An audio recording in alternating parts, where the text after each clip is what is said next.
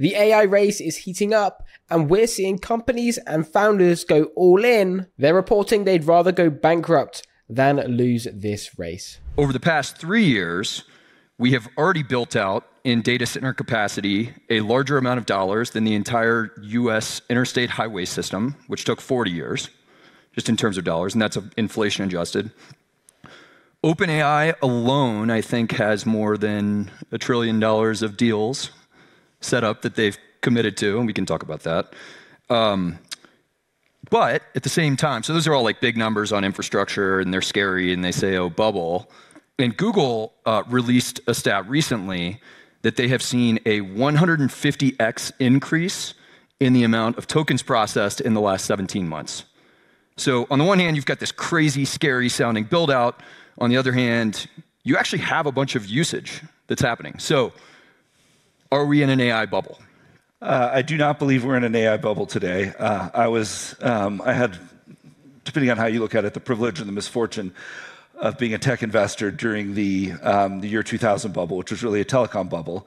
And I think it's really helpful to compare and contrast today to the year 2000. First, I think Cisco peaked at 150 or 180 times trailing earnings. NVIDIA's at more like 40 times. So valuations are very different. Most important, however, is that the year 2000 internet bubble or telecom bubble was defined by something called dark fiber. And if you're a veteran of the year 2000, you'll know what that was. But dark fiber was literally fiber that was laid down in the ground and not lit up. Fiber is useless unless you have the optics and switches and routers that you need on either side. So I vividly remember, companies like Level 3 or Global Crossing or WorldCom would come in and they say, we laid 200,000 miles of dark fiber this quarter. This is so amazing. The internet's going to be so big. We can't wait to light these up. At the peak of the bubble, 97% of the fiber that had been laid in America was dark. Contrast that with today. There are no dark GPUs. All you have to do is read any technical paper, and that one of the biggest problems in a training run is that GPUs are melting. And there's a very simple way to kind of cut to the heart of all of this. It is the return on invested capital of the biggest spenders on GPUs, who are all public. And those companies, since they ramped up CapEx, have seen, call it a 10-point increase in their ROICs. So thus far, the ROI on all this spending has been really positive. It's an interesting and open debate about whether or not it will continue to be positive with the quantum of spend we're going to have on Blackwell. I personally think it will. But there's no debate that thus far the ROI on AI has been really positive, and valuation-wise, we're just not in a bubble. I couldn't agree more. The other thing that I would say is you can contrast the actual adoption and usage of the technology from then, right? The internet was actually really hard because you had to build a two-sided network. Like, you had to build websites and then you had to get users, and it's much more difficult.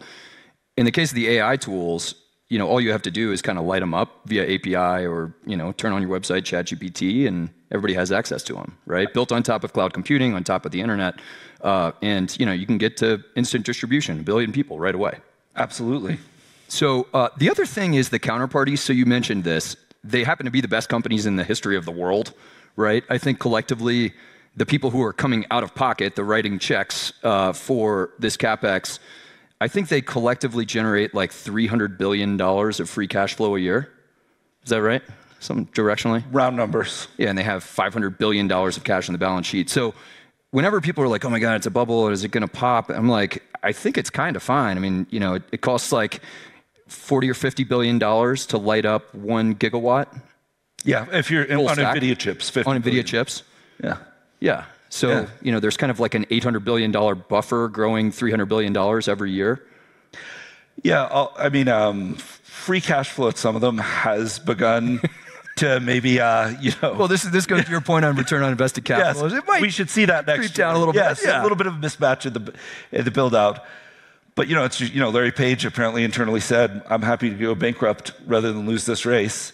And I think that is the mentality for sure at Google and perhaps Meta.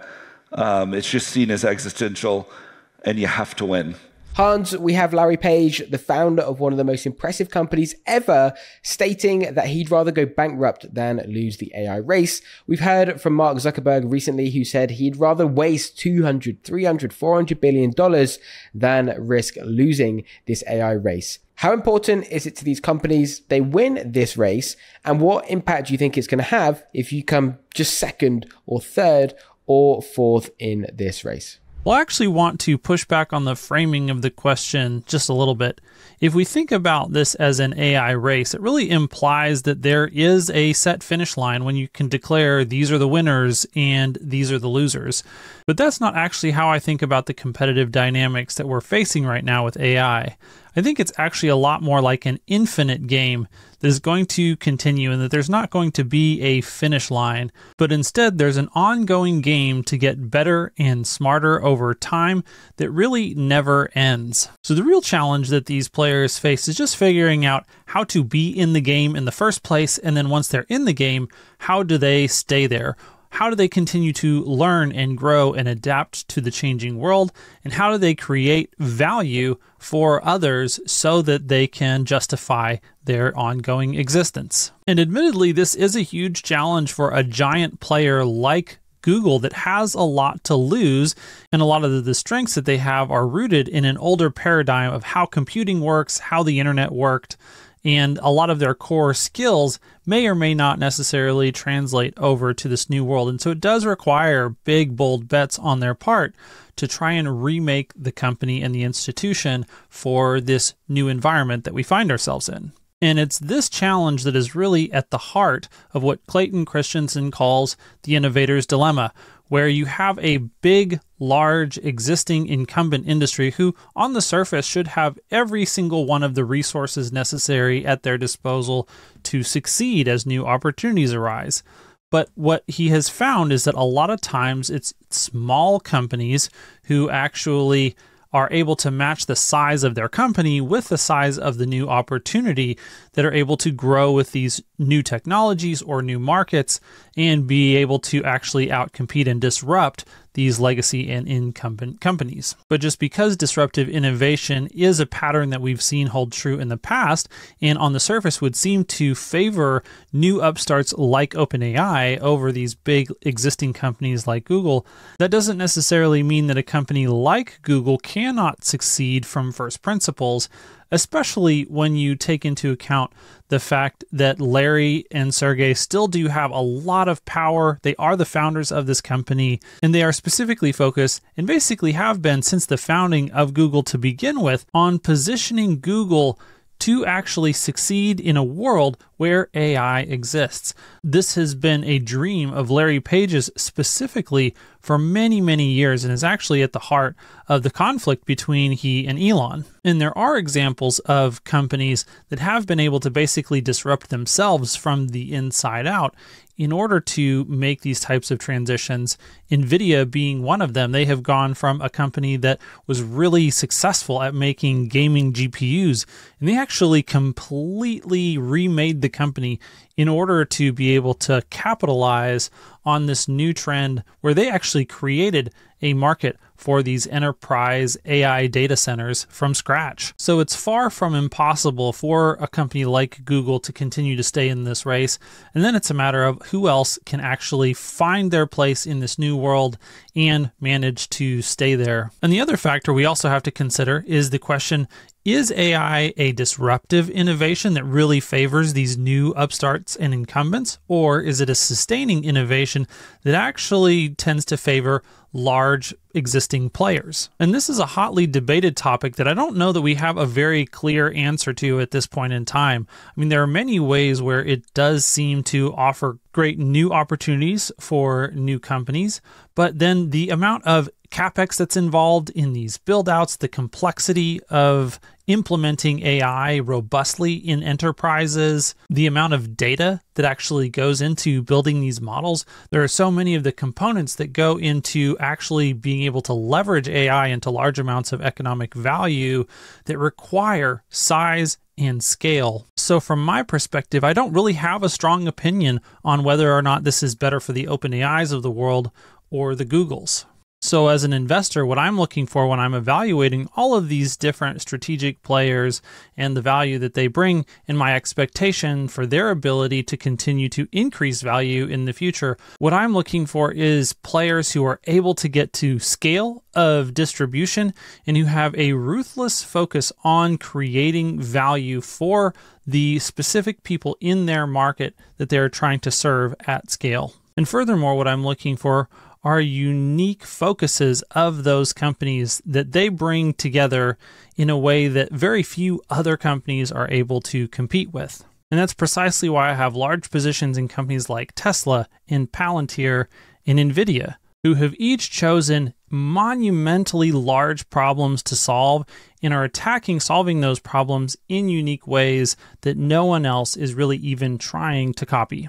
Sure, there may be small areas of the business where this person or that person may think, hey, I can do that one thing better. But from an overall business perspective, there's just no one else that really has the culture and the focus and the expansive go-to-market strategy that those companies have.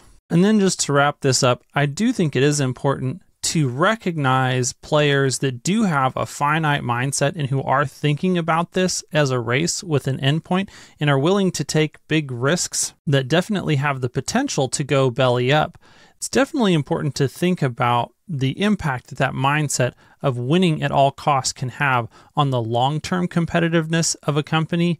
And then also as an investor, you have to consider the second order consequences of what would happen if a company like Google were to implode by overextending themselves, maybe overinvesting, and maybe creating a lot of collateral damage for smaller companies who otherwise may have been able to stay in the game, but are catastrophically wounded as a company like Google implodes. And this is exactly what animates the fears that so many people do have about an AI bubble, which is why it is important for us to think deeply about whether or not these companies like Google or Microsoft or Meta that are so large and also so disciplined, whether they're able to actually navigate this chaotic and turbulent time of transition well or poorly. And from my perspective, I do think I tend to give the benefit of the doubt to these companies that are founder-led, like Google is with Sergey and Larry's presence on the board and their strong influence over the company, even though Sundar is the CEO.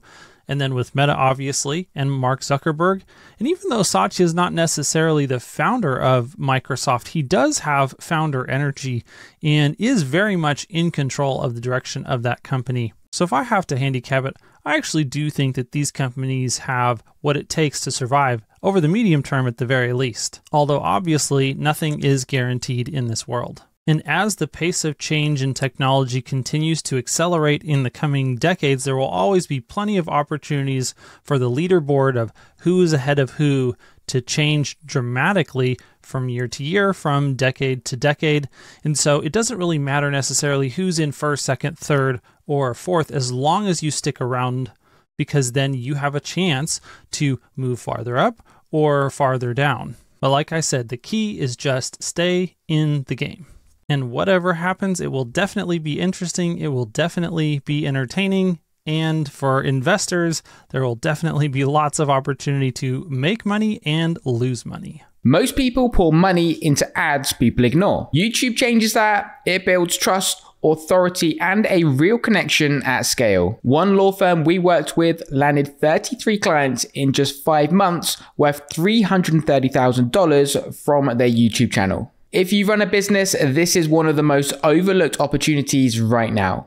Book a call with me below and I can show you how we can make it happen.